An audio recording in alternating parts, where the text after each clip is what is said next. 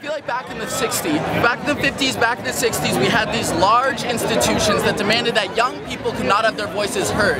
Now we have a revolution. This is 1970, and if we can send someone to war, we can let them vote. We have a right to make decisions in this country. Look what this looks like. Pot is still legal in this country. Look what the people want. We should lower the voting age to 18 years old so everyone can get their voice heard. If you can fire a gun, you can smoke a joint, and you can vote.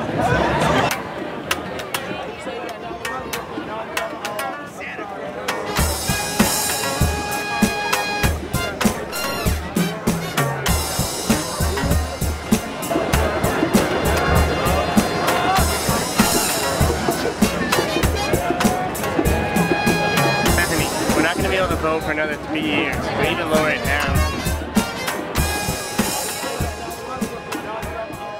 The event you just witnessed was a reenactment based on real-life events that happened more than 40 years ago. Hello, and good evening. My name is Dr. Cornelius Hubert with the American Mundane Society. On tonight's episode of Obscure Moments in History, we will be examining the lives of two young people. They were faced with harsh circumstances, fears, and decisions they never thought they would have to face. The story I'm about to tell you is based on real-life events. In order to do these events justice, we enlisted real people with no prior acting experience or professional training. And now, without further ado, I present the summer of 1970. Jacob!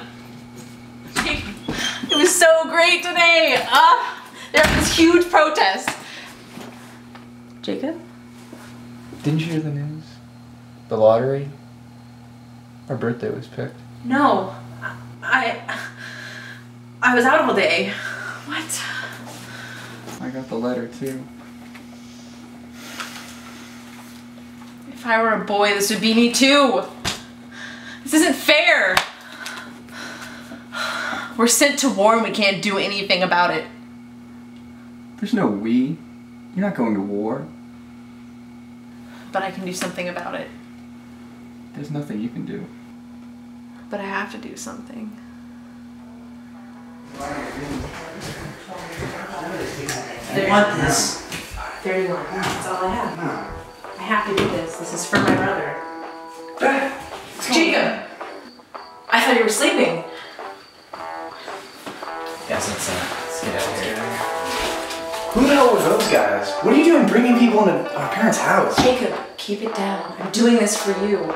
Doing what, like buying drugs? No, Jacob, no! I'm trying to score an ID, a fake ID, so I can get you out of this war. What, you're breaking the law now? One vote doesn't count, you're just so naive. I'm doing the best I can. I'm gonna lose you in a couple weeks.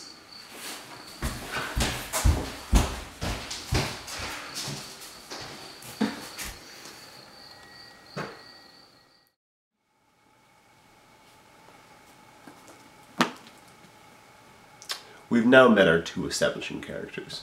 Bethany, the young girl of 18 who's determined to make a difference, and Jacob, her brother, devastated and fated to go to war.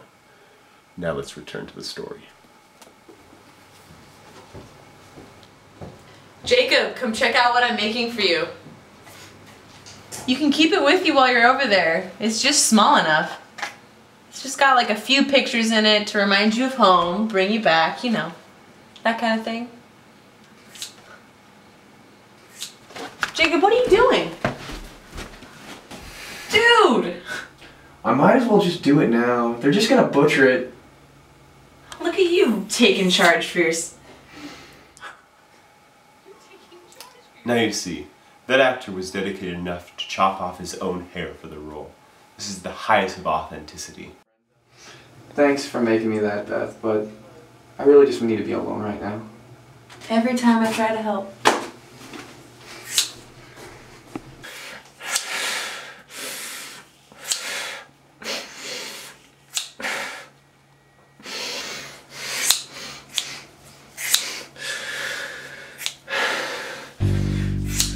Now is the pivotal moment for Bethany's character. She's about to embark on a terrible event, giving money in exchange for a pathetic piece of legislation that she does not even plan to use on booze.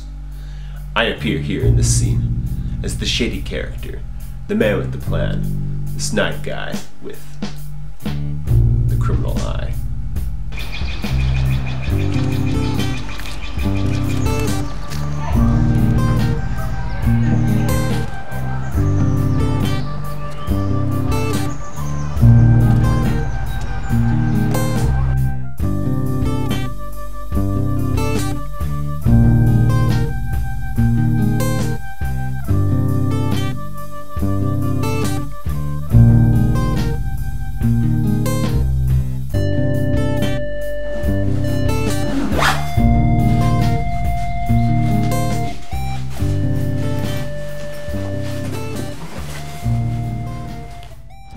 The rest of the cash?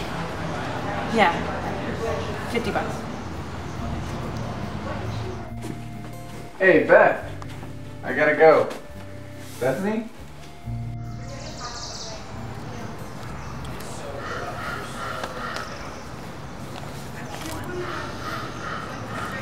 Thank you.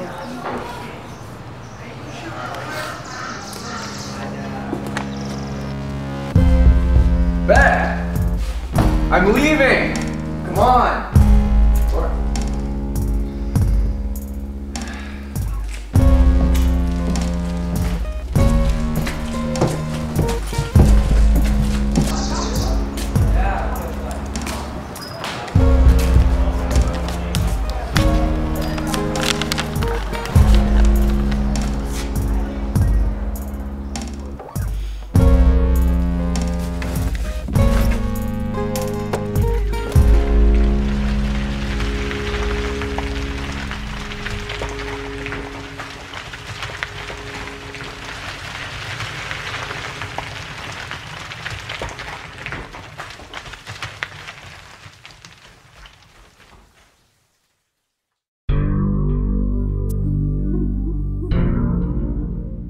You're listening to the 93.9 on this summer Monday, coming into the 3 o'clock hour here on the Central Coast.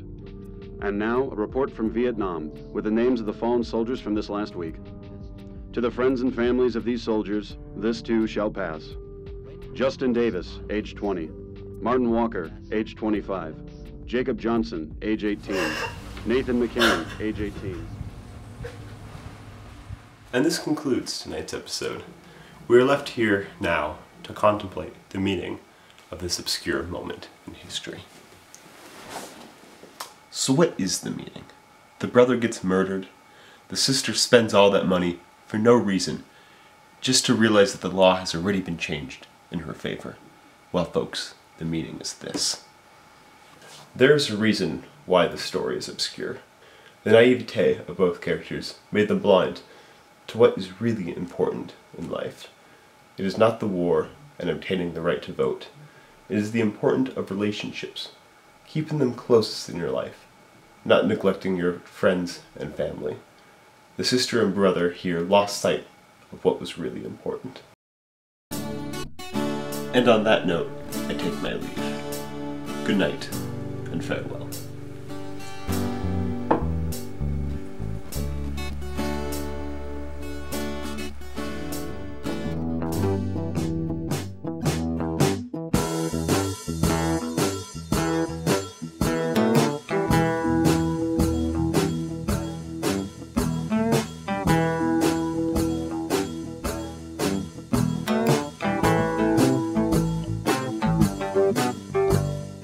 Hot night out on the old hick town, burning grass in a Jeep, alone in the street, waiting for my honey to come home to me. I'm gonna throw him, tonight I'm gonna throw him, yeah.